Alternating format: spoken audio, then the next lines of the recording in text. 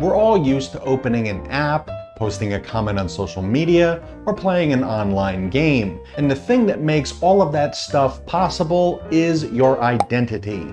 Your identity is how you're represented online. And all identity management systems share some similar components. First, you need something that holds your identities for your users, groups, and devices. Next, we need a way to authenticate and validate those users for who they're claiming to be. And these days, we need a way to use those identities with third-party products and services. Finally, identity and access management, where you make sure that the right people have access to the right resources at the right times and for the right reasons. Now, if you're thinking this sounds a whole lot like Active Directory, you are exactly right.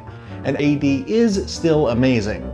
However, today we need a modern identity solution that can scale to all of my needs, be easy to operate, and just works. Enter Azure Active Directory. Azure Active Directory is Microsoft's multi-tenant cloud-based identity and access management solution. And it's the key behind using all of those other Microsoft cloud services, from Azure to Office 365 and Dynamics 365. And even though the names are very similar, Active Directory and Azure Active Directory are really very different. So the question is, which one is right for you? And of course, the answer is always, it depends.